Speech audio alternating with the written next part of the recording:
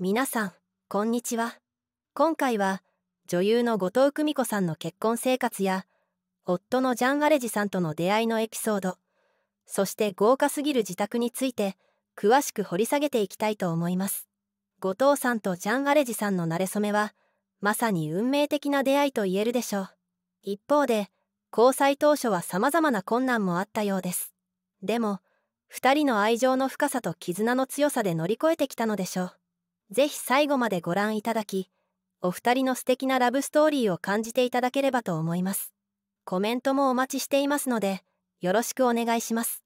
後藤久美子さんがわずか21歳の若さで電撃結婚を発表したのは、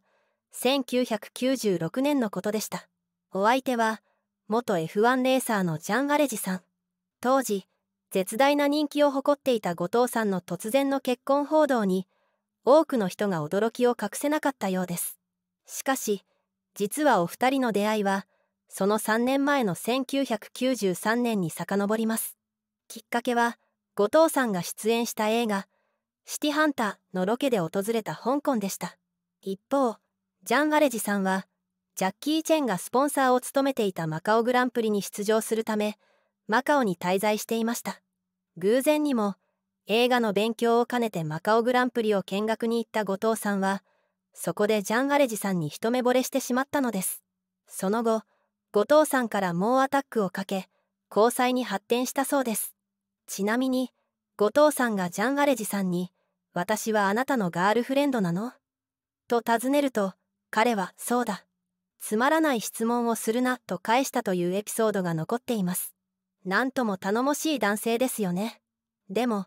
当時のジャン・アレジさんは既婚者でした。それでも、後藤さんとの交際をきっかけに離婚を決意。1995年3月に2人の交際が公になり、同年6月には婚約を発表します。そして、1996年に後藤さんが妊娠したことを機に、正式に夫婦としての生活をスタートさせたのです。ただ、お二人は籍を入れておらず、事実婚の状態だそうです。その理由としては、ジャン・アレジさんの母国であるフランスでは、婚姻手続きが非常に複雑で、半数以上のカップルが事実婚を選択しているという事情があるようです。日本で暮らしていれば少し抵抗を感じるかもしれませんが、基本的にスイスで生活しているお二人にとっては、それほど不便ではないのかもしれませんね。ジャン・アレジさんの愛情表現も素敵です。1995年の日本グランプリに出場した際、ヘルメットに後藤久美子と書いて走行し、話題を呼びました。レース中でも愛する女性のことを忘れないなんて、なんとロマンチックなエピソードでしょう。さて、そんなお二人の自宅は、スイスのジュネーブにある豪邸だそうです。なんと、お城を改築したというその邸宅には、数十人ものスタッフが常駐し、家事のすべてを請け負ってくれるのだとか。まさに、世界的セレブ夫婦にふさわしい贅沢な暮らしぶりですよね。さらに、ジャン・アレジさんはジュネーブの自宅以外にも、フランスの高級リゾート地やモナコ、ロサンゼルスに別荘を所有しているそうです。庶民には想像もつかないようなリッチなライフスタイルです。気になる彼の資産は、推定400億円以上とも噂されています。もともと裕福な家庭に生まれ、F1 レーサーとして活躍した時代を経て、引退後は実業家として大成功を収めている彼だけに、このような贅沢な生活も頷けます。ちなみに、彼の実家は代々マフィアだったとも言われており、相当の資産家だったようです。そんな恵まれた環境で育った彼を射止めた後藤さんも、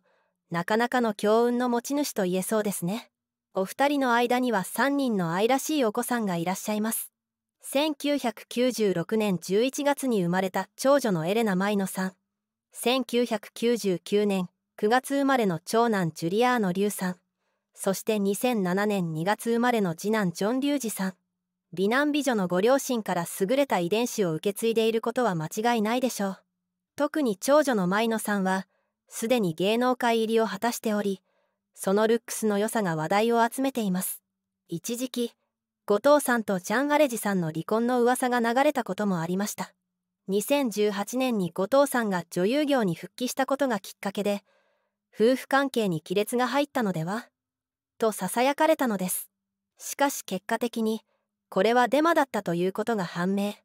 後藤さん自身の説明によれば、女優復帰はあくまでも仕事上の理由であり、夫婦仲は変わらず良好だったそうです。それどころか、映画監督の山田洋次さんに熱心に口説かれたことがカムバックのきっかけになったのだとか。また、娘の舞乃さんが芸能活動を始めたことから、その面でもサポートが必要だったようです。夫婦の絆の強さを感じさせるエピソードですよね。ちなみに、後藤久美子さんには、デビュー当時からハーフなのではという噂がついて回っていました。その理由は、彼女の美しい顔立ちにあります。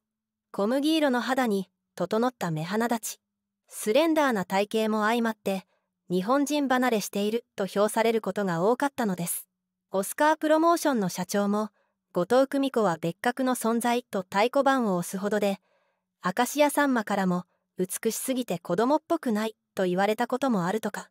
まさに国民的美少女と呼ぶにふさわしい逸材だったのですね。中でもタイ人とのハーフでは、フィリピン人とのハーフではという説が有力視され、母親がタイ人もしくはフィリピン人という噂まで流れました。でも結局のところ、後藤さんの両親はれっきとした日本人で、母親は東京杉並区でピアノ教室を経営していたのだとか。つまりあの美貌は整形などではなく、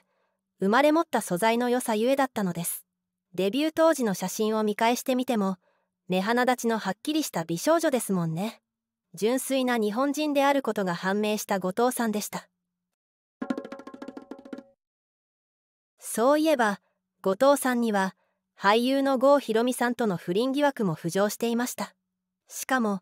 郷さんが二谷ゆりえさんと結婚していた1994年当時の話なのだとか。噂のきっかけは、2人が出演したドラマ「企業病棟」の撮影現場にありました。目撃情報によれば、2人きりで食事をしている姿を何度か見かけたそうなのです。しかもデート中に郷さんの妻から電話があり、慌てて席を立ったこともあったとか。ただ真相は定かではありません。共演者同士で食事をするのは珍しいことではないですし、プライベートな関係にまで発展していたかどうかは分かりません。結局後藤さんはその翌年にジャン・アレジさんと運命的な出会いを果たすことになるのです。さて、後藤久美子さんのさまざまな話題について語ってきましたが、いかがでしたでしょうか。10代の頃から芸能界の寵児として注目を集めてきた彼女も、今では一人の妻であり、母親として充実した日々を過ごしているようです。一目惚れをきっかけに始まったジャン・アレジさんとの関係は、決して順風満帆ではなかったかもしれません。でも、さまざまな困難を二人三脚で乗り越え、長い年月を共に歩んできた今、お互いの絆はより一層深まったことでしょう。いつまでも仲睦まじく、幸せな家庭を築いていってほしいものです。今回の動画の感想や、扱ってほしい話題があればコメントいただけると嬉しいです。そして、この動画が良かったら高評価、チャンネル登録よろしくお願いいたします。最後までご視聴いただき、ありがとうございました。